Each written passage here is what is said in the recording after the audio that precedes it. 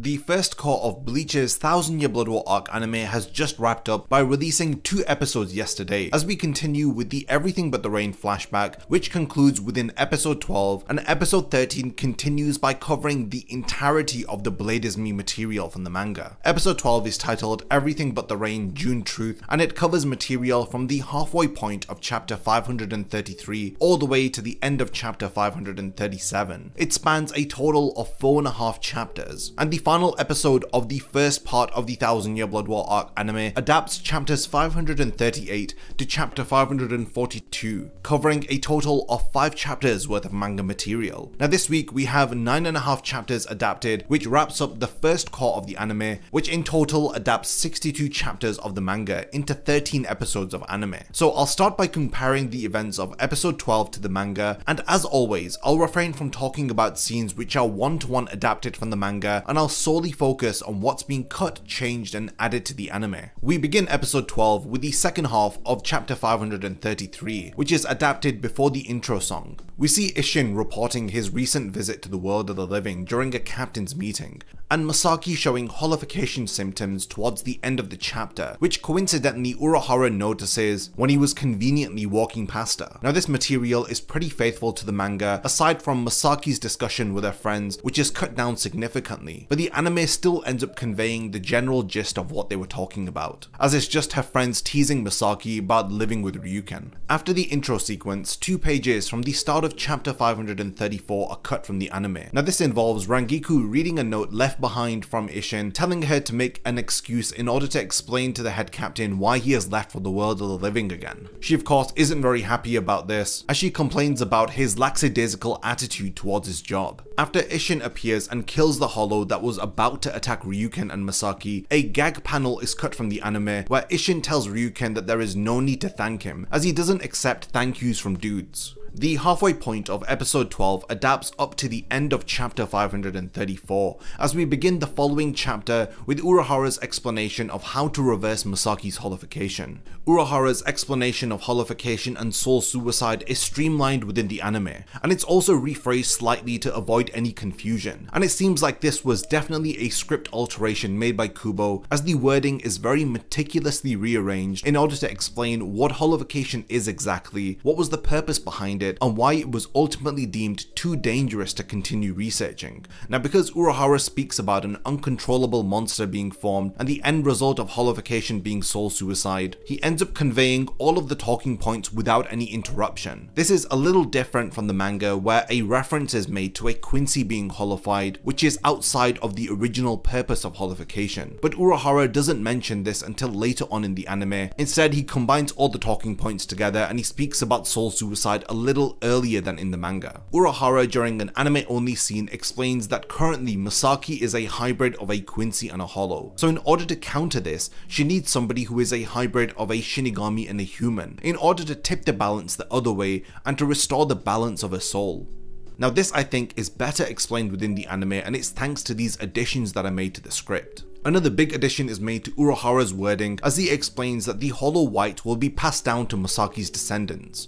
In the manga, it seemed like this was limited to just Masaki, but the anime elaborates and helps us to understand how Ichigo inherits the Hollow from her. Now while Isshin is in the special Gigai, he will be unable to use his powers, as this spiritual pressure will be used to counter and hold back the Hollow. When Isshin appears within Masaki's inner world to protect her, the anime heavily avoids showing any of Masaki's nudity that is present within the manga.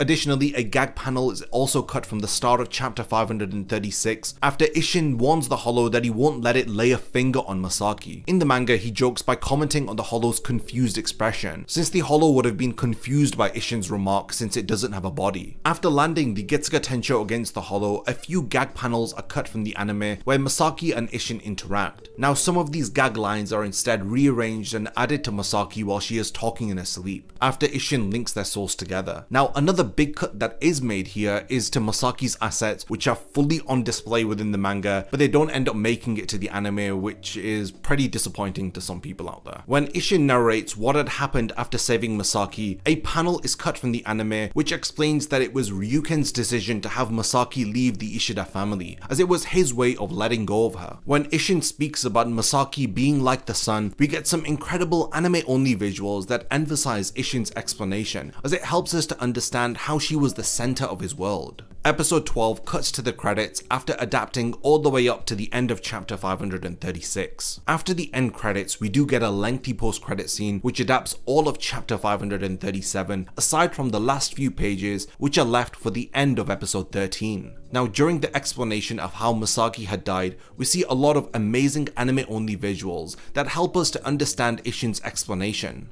We get to see new visuals of Masaki battling the Grand Fisher, as well as Ryuken reading Soken Ishida's book on the Quincy history, where he learns about the sealed Quincy King.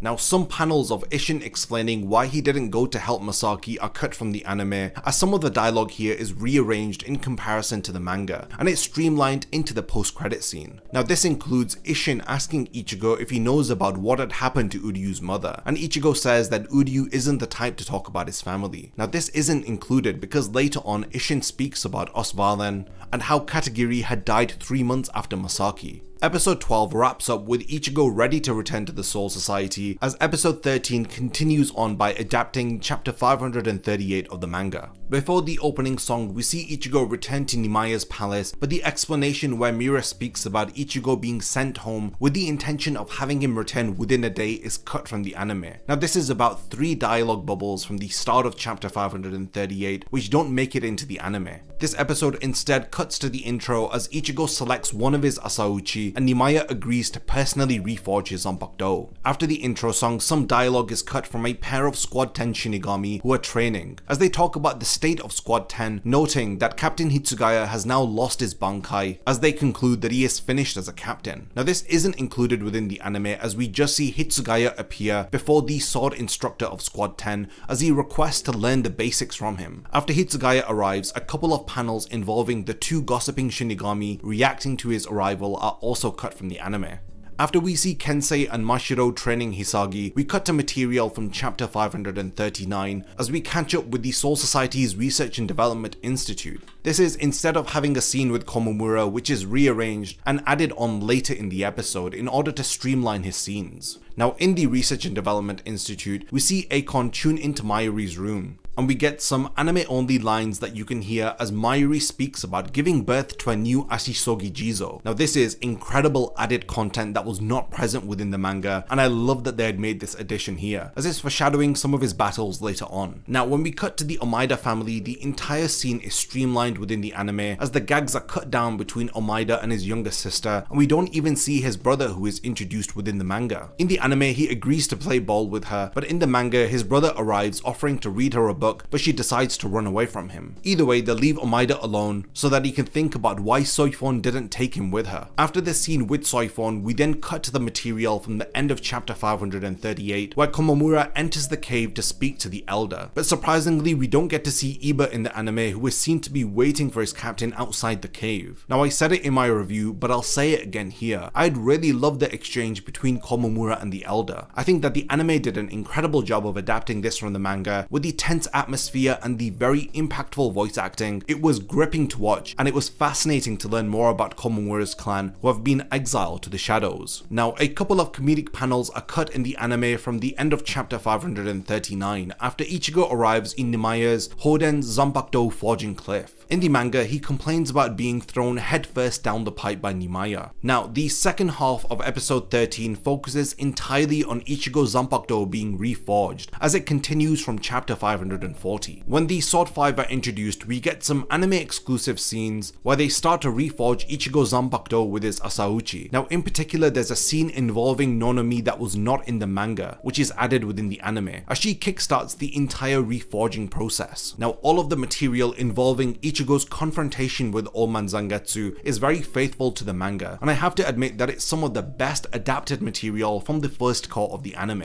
and I love how they had specifically shown the correct flashbacks that correlate to what Old Man Zangetsu was saying, like when his hollow had helped him throughout the series. The end credits begin to roll as Old Man Zangetsu explains how Ichigo will have his full power awakened, and he will now gain access to his true Zanpakuto. Chapter 542 is adapted into the end credits of episode 13, with correct flashbacks being shown in instances where Ichigo recalls Old Man Zangetsu and his inner hollow, and the instances where Old Man Zangetsu had intervened, lending Ichigo his latent Quincy powers. When Ichigo pulls out 2 of his new Zanpakuto and it evaporates all of the water, some comments from the Sword 5 and Nimaiya are cut. The Sword 5 speak about never having seen anything like this happen before, as well as Nimaiya explaining that the sea had dried up from Ichigo's immense spiritual pressure, as the water was used to cool down the soul of Ichigo's Zanpakuto. Now episode 13 wraps up with a brief post-credit scene that's taken from the end of chapter 537, where Hashwell brings Uryu to Yhwach, and we see Uryu in these Sternritter clothing ready to fight alongside Yhwach and the Quincy. So this brings us to the end of the first core of Bleach's 1000-Year Blood War arc anime,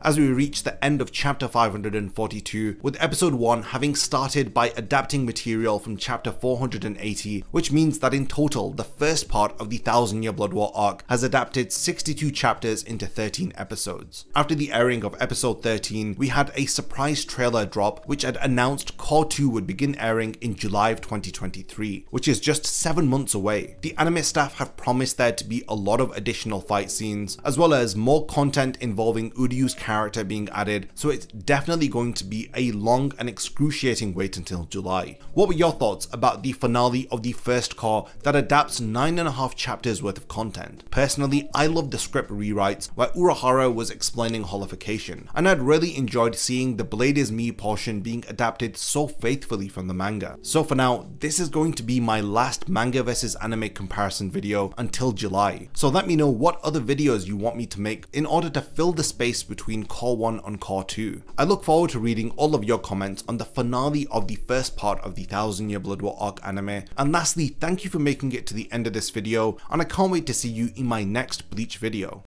If you enjoy my content, then you can support my channel through Patreon for as little as $1 a month, or even through YouTube by becoming a channel member. You will gain access to exclusive channel perks and a Discord server which I frequently use. So become a member of my Zero Division and be the first to know about my upcoming videos. And once again, thank you for sticking around till the end of the video, and whatever you contribute will mean a lot to me.